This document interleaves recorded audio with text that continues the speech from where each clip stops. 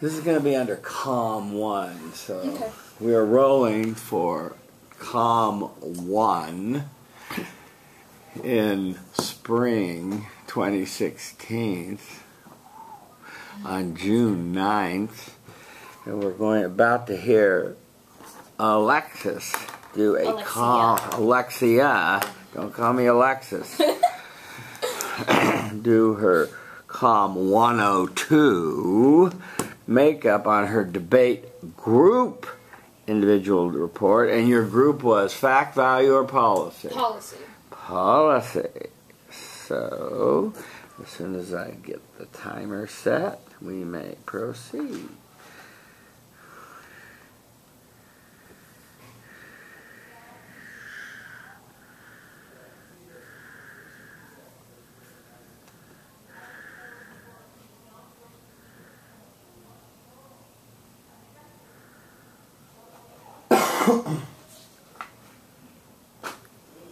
Okay.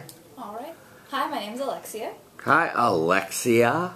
So Dr. Guy McPherson once said, if you really think the environment is less important than the economy, try holding your breath while you count your money.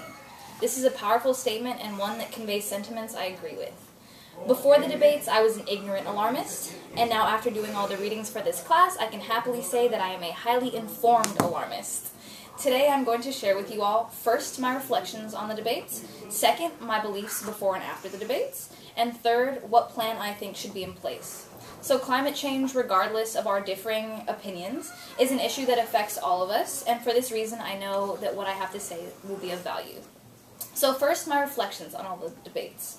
The conclusion I've come to is that climate change is a complex, multifaceted issue with no easy fix. I think we've all realized how easy it is to present convincing evidence for both sides of the climate debate.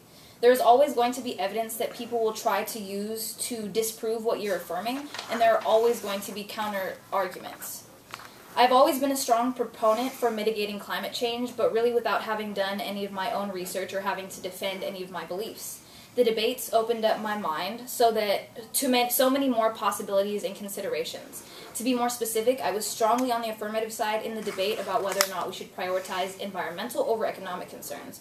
While I still may agree with that, I realize that we unfortunately do have to prioritize economic concerns to some extent, because if our country's economy collapses while we prioritize environmental concerns, chaos would ensue and nothing would get solved. So I guess it really all boils down to what we choose to prioritize. However, I do think it's naive to not worry about what the world could look like over the next century if we don't do anything.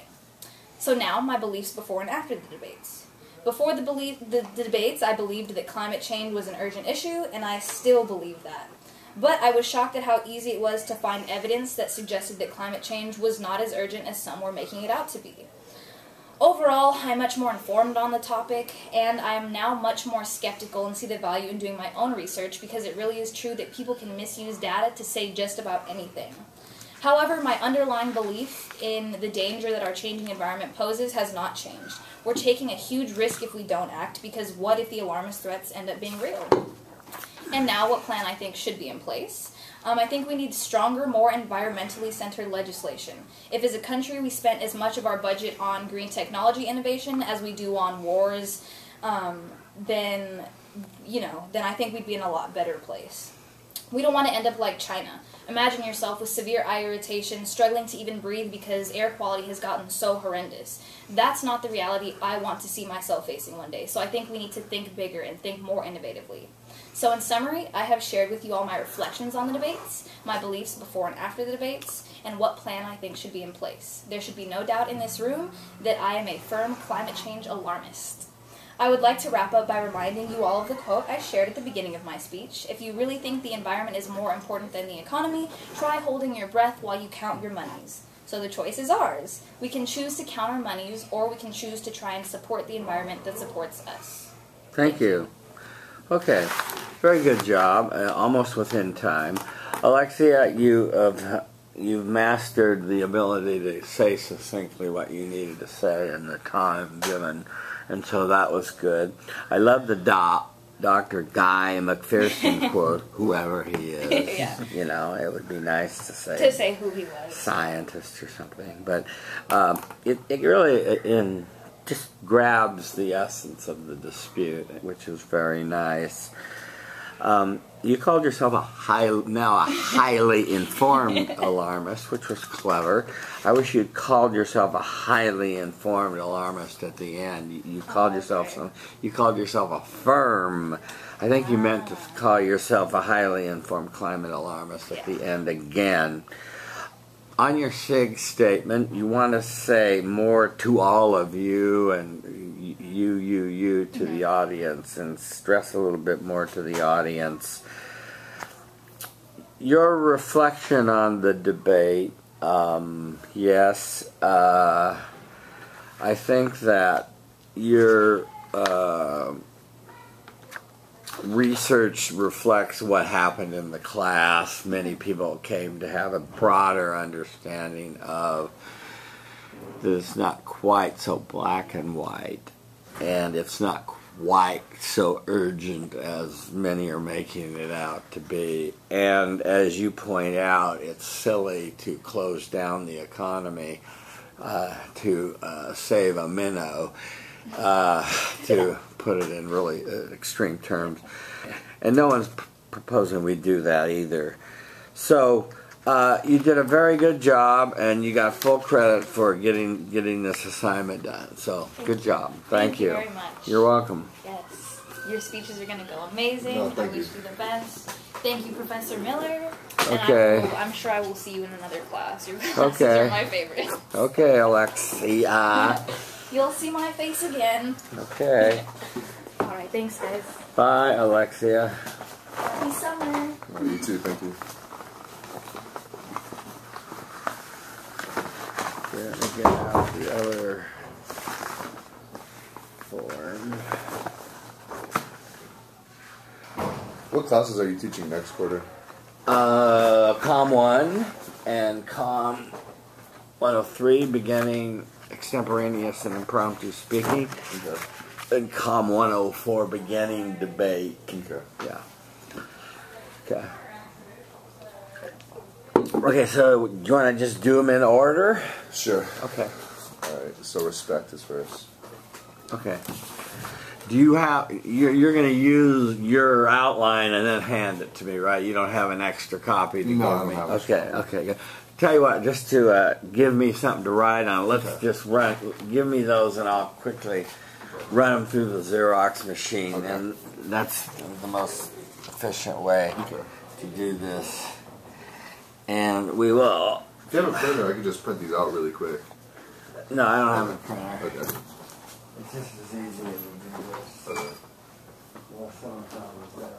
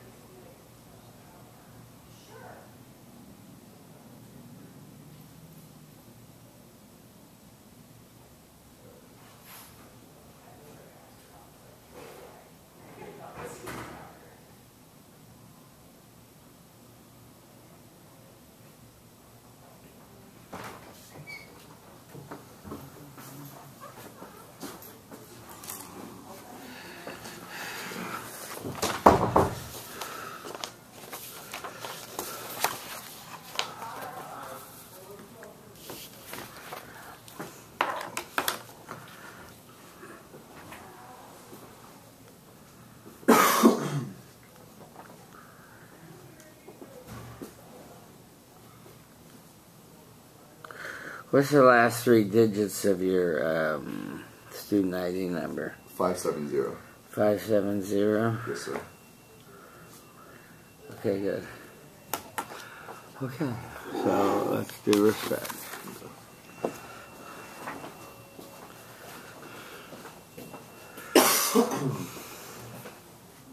Okay, let me adjust this guy a little bit.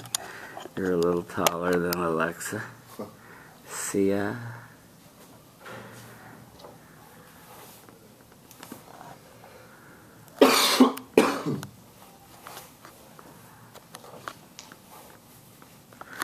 Okay, and we're rolling.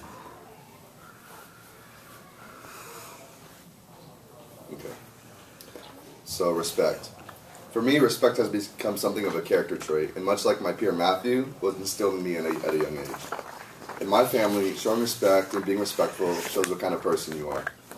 I remember in my freshman year at UCLA, I was taking a Woman in Power in Ancient History course here, and I thought it would be nice to open the door for the woman behind me since we had the same class. What I heard next was shocking. Instead of being greeted with a smile or a thank you, I was asked, "What's wrong with you? I'm a powerful woman who could open the door herself." She continued to yell and berate me for opening a door. I was utterly humiliated and embarrassed, and couldn't understand what I had done to receive such a lashing. The action of opening a door is something that I would have done for the elderly, a child, an adult male, pretty much anyone standing behind me. Since then, I've been hesitant to open the door for anyone, including the elderly, children, men, women, pretty much anyone here at school. This past week, I tried Professor Miller's experiment of communicating respect non-verbally, and I only experienced good and neutral results. When I head up to tutoring near Sprout Hall each day, there's a janitor who I witness day in and day out working really hard. And as I pass by him, we give each other a head nod, which is a mutual sign of respect. This week, I initiated conversation with him, and he ended up being a pretty cool guy. We talked about Jordans and what new shoes were coming out, and then we talked about his workday and his love for the school. I respect somebody who works hard and loves this university as much as I do. He'll be somebody that I look forward to getting to know better through my years at UCLA and beyond. My neutral experience that I had was when I opened the door for a woman as I was entering YRL today. And rather than saying thank you, she walked right past me as if I didn't even exist. Now, although this may seem rude to some people, this is an upgrade from my last experience. My last example of communicating respect non-verbally was when I returned a classmate's phone to her, and when I realized she had left it on her seat. Instead of just leaving it there, I ran to catch up with her and returned it. She smiled at me and thanked me for the kindness. My thoughts on this experiment are positive. It forced me to get out of my comfort zone, where I had the opportunity to meet someone I normally wouldn't, and in return a belonging to the original owner instead of handing it to the professor. This has also helped me on my road to recovery over my hesitation of opening doors. Thank you. Okay, good. That was 228. Okay. Let me give you some feedback. I like your natural flow and style and delivery. It'd be nice if you weren't, reading or using your nose. Look up as much as you can. And try to be extemporaneous as possible. Okay. Yeah, the opening thing was horrifying, and I'm glad you kind of mentioned it at the end, and you tied back to it, so that was a good tie back. And your first example of it being positive, what I was looking for more before you got to your stories was, so let me give everybody a thesis preview. So I had this experiment, so let me tell you about the good, the bad, and the ugly. Okay. See? Yeah. And really, drive that home. Give everybody always a preview of what you're going to do, and then do it. Okay. And at the end, so I've told you the good, the bad, the ugly, so hopefully I won't have any more experiences with, gender studies, majors that don't want their doors open. So now I know, or something. I don't know. I've the funny thing is I've known other gender studies students that one was on two that have been on the debating team, and they didn't mind their having their doors open. So I think you just caught maybe one having a bad day or something. So anyway, so we got the respect speech done. Yes. Thank you. Jesus. Okay. Let's go on to and I've given you everyone 50 points for the intro speech. Okay. So now it's the film speech, correct? Now the film speech. Okay. For that first one, I tried doing that myself. I didn't know you had an outline, but for this, I found your outline and I ended up following it from. Yeah, good. You didn't have the because it was in the syllabus. Yeah. But not the one that was posted online. Yeah. Okay. Okay. Okay. My film speech. Vincent Canby of the New York Times said, "People don't cry in this film; they erupt." Today, I want to share with you a film that really moved me. It's called The Champ. It made me sad, it made me reminisce, and it made me happy. This film deals with some significant themes that I know you will be interested in. They are father's love, being poor, and training to regain the heavyweight title. The first way this film moved me is it made me reminisce. The incident in the film that made me reminiscent was when the son, who was 7 years old, wakes up early every morning to work with his dad in the horse stables. And the dad teaches him how to be a man and gives his son the best life he can afford to give him. The reason this incident made me feel reminiscent is because when I was 7, my grandfather was like my father, and he would have me get up at 5 in the morning with him to go gardening. I would complain or get upset, but he would tell me this is what men do. They get up and they go to work. He told me he needed me, and that without me the job wouldn't get done. The second way this film moved me is it made me sad. The incident in the film that made me feel sad was when the champ finally gets another shot to fight again, but he is older and out of shape. He takes the fight because his son and him need the money, and he wants to be the champion of the world again. The dad dies right after the fight from too many blows to the head, but just before he dies, he tells his son how much he loves him. The son is crying at the end of the movie and is begging his dad to wake up. The reason this incident made me feel sad was because it reminded me of the day my grandpa passed away. From when I was 7 to 18, I had worked with my grandpa almost every day of the week. He taught me how to be a better brother, a better son, and most of all, he taught me what it means to be a man. The third way this film moved me is it made me feel happy. The incident in the film that made me feel happy was when the boy was leaving the training room where his dead body was, and he takes one last look, and as he's doing so, he gets a quick flashback of all the great times him and his dad had. The reason this incident made me feel happy was that it made me think about all the great times my grandpa and I shared, and it reminded me of what a great man he was. In summary, I've shown you 3 ways that this film has moved me. It made me reminiscent, sad, and happy. After watching the film and doing research on it, movie critics and websites rate it as one of the saddest movies of all time. Although it is a very sad movie, it still tells a great story, and it really made me think about my loved ones, and I appreciate what they have done for me throughout my life. There should be no doubt in this room that this film, The Champ, really moved me. Thank you. Thank you. Okay. Well, it was a good speech. You followed, Jesus, you followed the outline as best you could. You would have benefited from having been in class every day and watched the other students do their speeches. And I still would recommend you go to my name online, you know, Thomas Miller film speeches, and watch some of them and see the difference. Yeah, I was trying to do that. I was trying to go online and kind of see what the other students were doing. What they were doing, but you missed a little of the subtleties. Okay. So, in the intro, we're going to start with a poem, a quote, a story, or joke. Okay. And you start with a quote with your film quote, which was most of the other students put it in their significant statement, but it was okay. But since you had your quote in the beginning, then you needed to tie back your quote in the end, see? And so you needed to say, so let's remember what Vincent Canby said. People don't cry in this film, they erupt. So if you really want to erupt, go see the movie The Champ. See? So that's how you would tie it back. Is this what we were trying to learn in this speech was how to remember feelings we had from before, re-feel them, so that our audience would feel them too, and then we're making an emotional connection. For this, I didn't know whether to go too deep, or I didn't know how deep to go for this. Well, you should have gone deeper. Okay. Okay, so that's the problem. Okay. So So when you talked about the first emotion, reminiscent, Yes. and you talked about your father and grandfather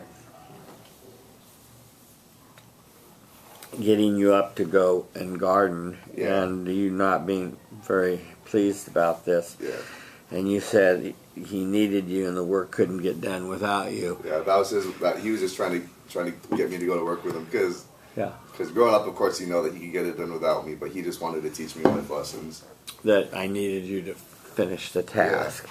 And so, but the point was, and then what you needed to do was return to the emotion. And so when this happened in the film, that's why I reminisced about what my grandfather said to me. Okay. Return to the emotion. Okay. Say, return to it and say it aloud. Okay. And that's why I reminisced. Same with sad. Father died, very sad situation, son's crying. You talked about your grandfather passing away, and what you didn't say was you were very sad, how you cried, how you felt very desolate, how you were very upset and relived it, refelt it.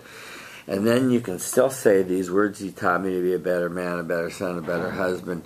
And then you come back to the emotion and you needed to end with it. That's why he felt sad when he died. That's why I felt sad when he died. Okay. See, it's not your fault. You weren't in class to pick up these little tips that you heard me say to everybody each week. And so you would just put that in automatically. So the same with happy.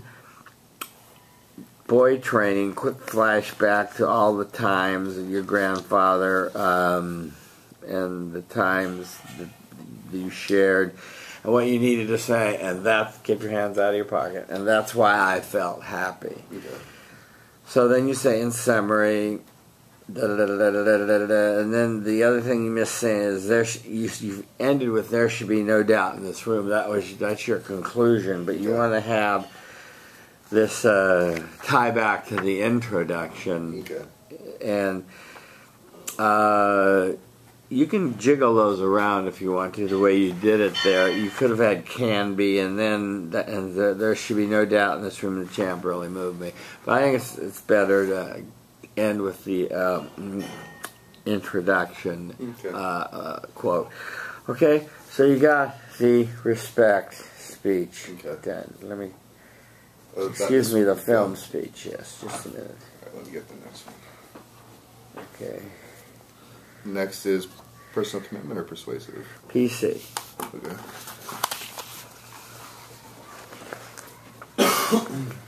Now, just to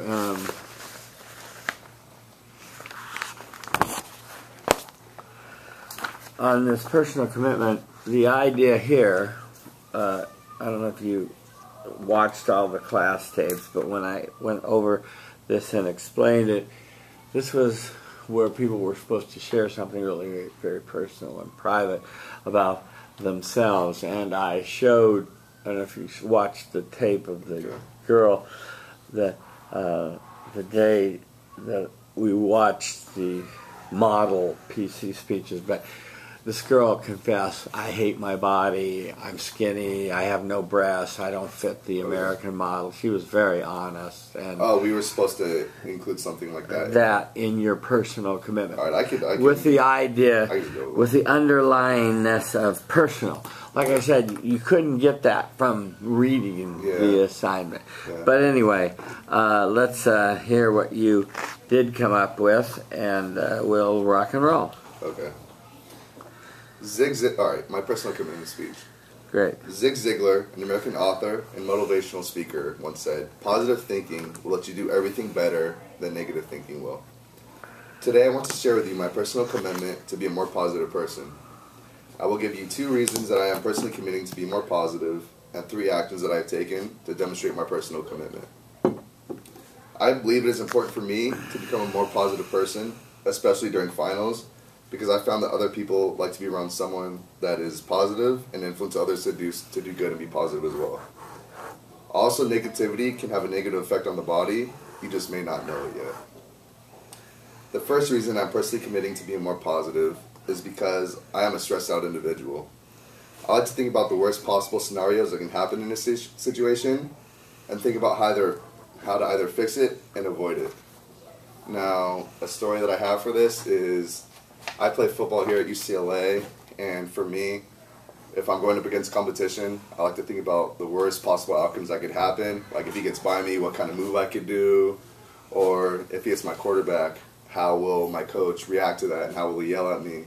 So I just think about all the negative effects that can happen more so than I'm going to beat you and I'm going to win. And I need to start taking that mentality.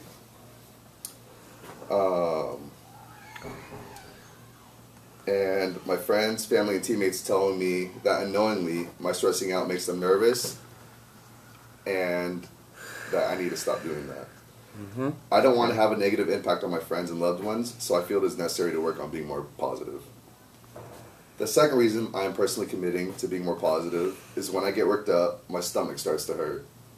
And I've learned that with enough stress, you can make yourself have an ulcer, which is an open sore in the stomach that can lead to cancer. I feel I need to become more positive so that I don't damage my own body. Third, I want to share some actions I've taken to achieve becoming more positive. Number 1, I think about how I affect my friends and loved ones before I start stressing out or become negative. Number 2, instead of thinking about all the negative scenarios, I think about all the good things that may happen. And finally, number 3, I found a way to find my zen and be calmer, relaxed, and a happier individual. Fourth, when I performed these actions, I felt a positive influence on myself and on my life. In summary, I've shown you 2 reasons why I am personally committing to be more positive and the 3 actions I've taken to achieve this. I believe there should be no doubt in this room that I really am personally committing to be more positive. My reasons to become a more positive individual trump my selfish reason to be more negative. And I take to heart Zig Ziglar's quote, positive thinking will let you do everything better than negative thinking will. Thank you. Good, thank you. Okay, that was 3 minutes. Okay, good.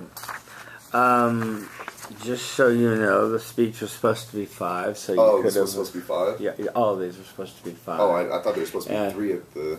No, 5, and the persuasive speech is supposed to be 7. Okay. But you would have picked that up in class too, Okay. or a closer reading of the syllabus. But not to worry. Okay.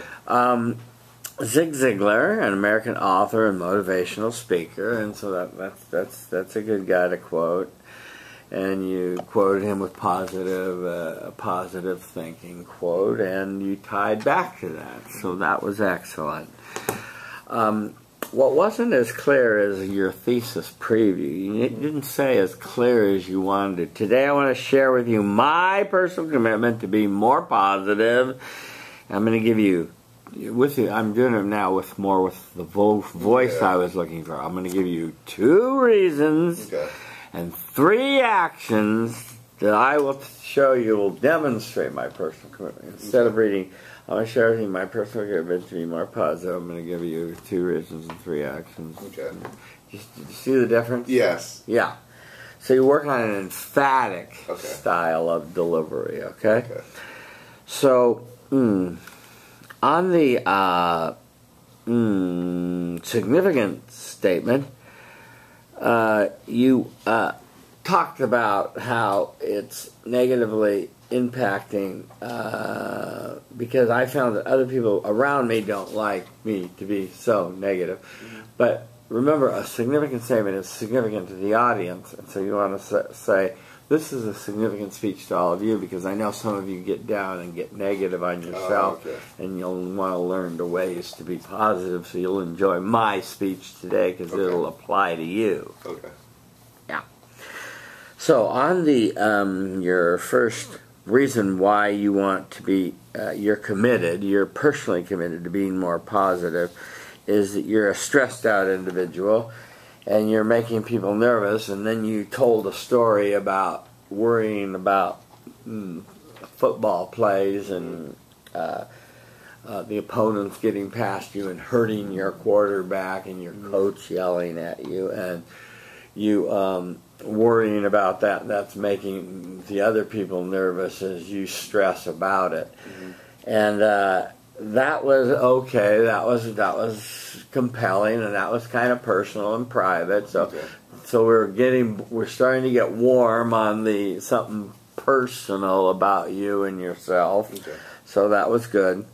The second one, though, less so. You didn't really develop it very well, and you didn't really say much personal. You just said, my stomach starts to hurt, and I could get an ulcer. You didn't say, I've had stomach problems, I have to take medicine for it, or anything like that, or Okay. it gets so bad I can't keep food down, or I'm making it up now, but Yeah, you know, that would be something very personal and private. Elaborate on it. And so that's the second reason. I want to make myself sick by you know, having this negative voice, you know, have this negative tape going on in my head all the time. Oh, it's going to go bad. Oh, it's going to go bad. Okay. Yeah. So then, and then the other thing is make your narrative more prominent. So, see, it's got 1, 2, 3. So, third, Okay. I want to share some actions that I've taken to become more positive. See? Okay, yeah. Third, I want to take some more actions that I've been more positive. What the fuck? I have to pull the meaning out of there, see? Yeah. The way you say it. Yeah. Right? So, third, I want to share some actions I have taken to achieve to become more positive. Okay. Right? And then you say, I think about my friends and I think about my loved ones before I start stressing out. You try to think of, you said you start thinking of positive scenarios instead of negative ones. Mm-hmm. And you found a way to find your zen, and that's good. I hope it's with mindfulness or with meditation, something you should do.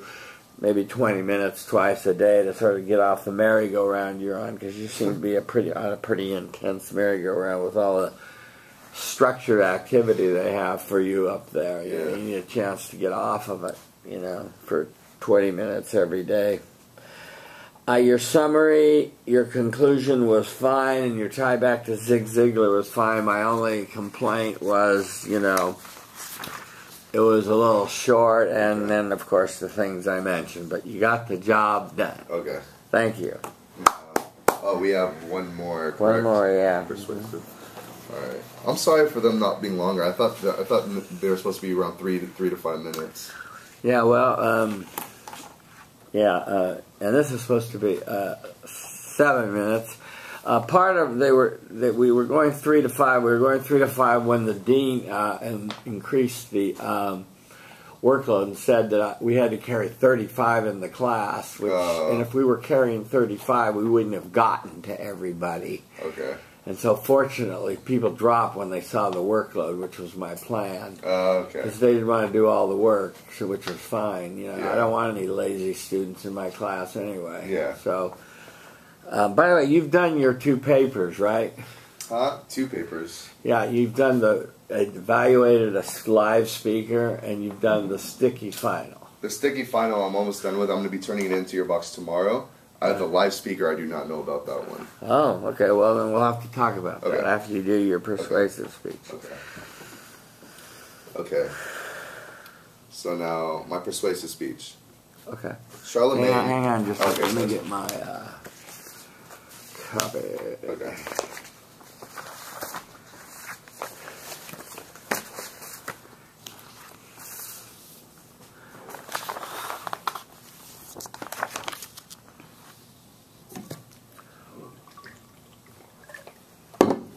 Okay. Okay. Charlemagne, ex-king of the Franks, once said, "To have another language is to possess a second soul." I firmly agree with this statement because to understand a second language is to understand another culture and their way of life, and in return, possess a second soul. Today, I want to persuade you to learn a second language. I'll present 2 reasons and offer actions and benefits that will allow you, if you follow, you will adopt my proposal. To learn a second language will not only change the way you see the world, it will also further improve and develop your brain. The reason that I feel you should learn a second language is it will stave off dementia. According to BBC News, being bilingual could delay the onset of dementia by several years. Now, dementia runs on my mother's side of the family, and my great-grandmother suffers from dementia. So I feel more comfortable growing old with this knowledge because I am fluent in Spanish. Great. The second reason that I feel you should learn a second language is it significantly improves cognitive abilities. BBC News also reports that the strongest effects were seen in general intelligence and in reading. Third, I want to propose some concrete actions that you might take. Number 1, purchase Rosetta Stone if you can, and practice every day or whenever you have the time available. Number 2, take language classes at your school and really try to learn and understand the language and apply it to your life. 3, if you have a family member at home that speaks a foreign language, have them talk to you in that language rather than English. Now, when you have performed these actions, you will, in the very least, have a basic understanding of your desired second language. Plus, according to Men's Fitness, knowing a foreign language makes you more attractive. French ranks as the sexiest, followed by Italian and Spanish. There should be no doubt in this room that you should learn a second language. Being bilingual instead of monolingual will not only change the way you see the world, it will also further develop your brain and improve your lifestyle. Now, I'm still going to take to heart Ex-King of Frank Charlemagne's quote, to have another language is to possess a second soul, because I firmly believe that I possess a second soul. Thank you. Okay, good. All right, well, let me comment on your persuasive speech. Okay. Stand up there while I comment. Yes, sir. Charlemagne, the ex-king of the Franks. Franks is capitalized. Okay, sir. Okay. Yeah. Good quote, and it was relevant to what you were advocating, which was very good, and you tied back to it, so that you understand the bookends and the tie back. So that's excellent. And I like the idea of the second soul. That's everyone's leaving early. So it was. This is again where I'm looking for more emphatic style of delivery. Second language. Okay. Reasons, some actions, some benefits. Okay. See, if you follow my proposal. Okay. And your singular statement was a little short, but still it was more to the point of it will further improve and develop your brain. So you were talking about them, and so that was good. Okay. On your first reason, whenever you're going to make an argument from authority, you need to have a bibliography in the back. Okay.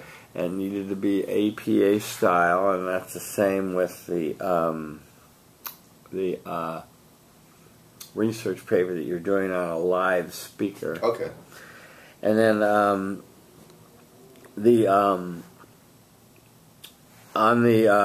so you had the BBC News. You needed to say in 2016 Okay. reported Okay. in a study Okay. done at Okay. Manchester University. Build it up. Give it credibility. The BBC said, Okay, I understand. being bilingual will get rid of dementia. Not very impressive the way you presented it. Okay. See? So build up your argument from authority, give it authority, and then make it work. Okay. Okay? I like then your personal story after your evidence about dementia running in your family, and you thinking that you're going to avoid it, and so that's God bless you and keep you. So your second reason was the whole notion of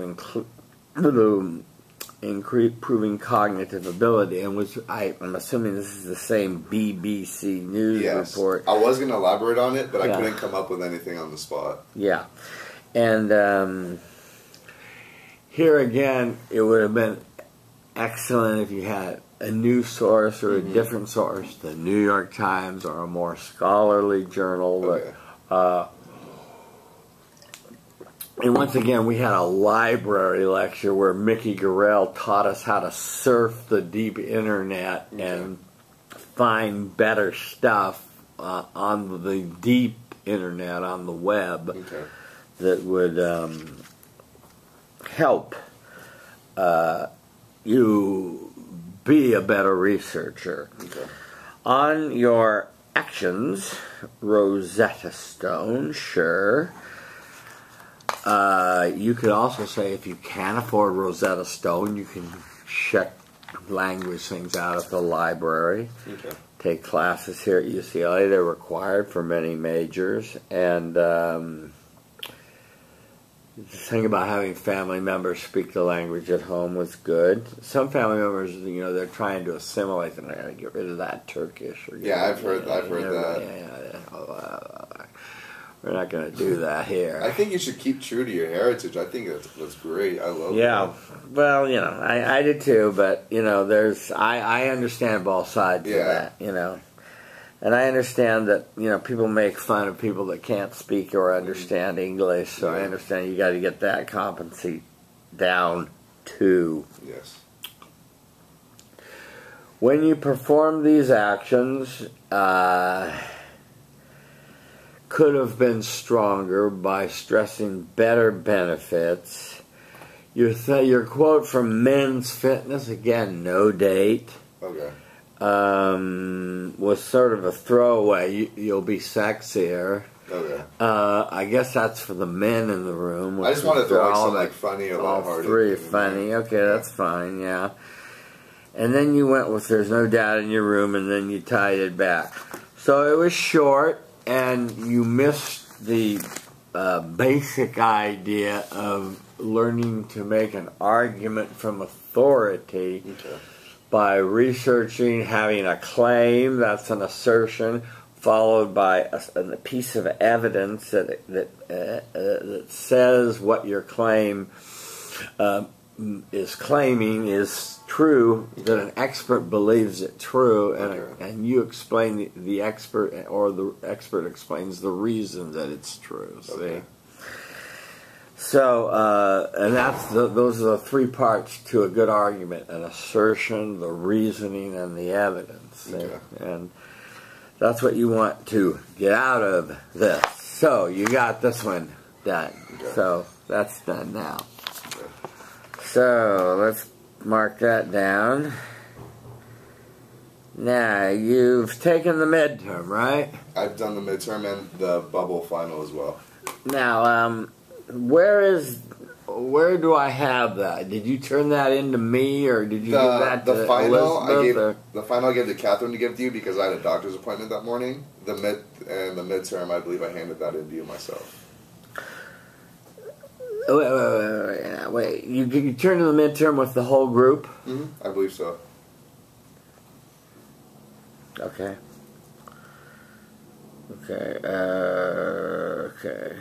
I'll have to fish it up. Okay. Did she tell you what your score was? No, she did not. I even asked her, and she said she had not gotten her score yet either. But that was last week. Okay. And the final? The final, I handed that to her to give to you. So it came in with the rest of the scores too? Yes. Okay, good. Okay, final group. Okay, good. All right. So when will you get me the sticky paper? I can get that to you tomorrow or Saturday, whenever you'd like. Yeah. Okay. Well, how will you get it to me on Saturday? You're gonna email it to me? I can come in here and put it in your mailbox if you want. You can't get into the building on Saturday. I'm going to be at graduation here on Sunday in Royce Hall. Okay, I'm going to be here Sunday as well. Is this going to be open on Sunday? This room was not, but I'll be in Royce Hall from 10 to 12. My best friend is graduating on Sunday, so I'll be here. From 10 to 12? Yes. So you want to try to find me and give it to me or something? Or? Yes, let me put that in my phone. Okay. The other thing is maybe it's easier if you email it to me. Okay, whatever you like is fine. That seems easier, and then I'll just have to print it out. Okay. Just so you'll know, I don't want to give you a heart attack or anything, but I passed around, did Catherine, is that your study buddy? Yes. I passed around a model, did she tell you, of the... That's why I'm so confused, because she hasn't really... Yeah, okay. There's a model exam on the website. Here, we can go to it right now, in fact. I'll show it to you. Okay, so let's see. Let's just see if we, and then we have to just do the. No, what's the live speaker? I don't know what that is. Okay, I'll show you. That is also the assignment is detailed. The prompt is on the website. Do you not have the syllabus, or? No, I don't have the syllabus. Oh, I see. Because when you were passing them out to other students, you didn't have an extra one for me. You said you'd get it to me some other time. Oh, I see. Let's see if what's her face is still here. Email sticky and live. I'm down to one. And I think she's still here. Live speaker on Sunday. She's still here. All right, good. All right.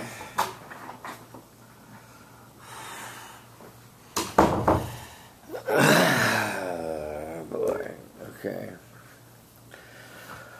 Well, let's see. I guess the first thing we should do is get you the syllabus before the girl goes home at 5, which is in about 14 minutes. Okay. So why don't we turn this off and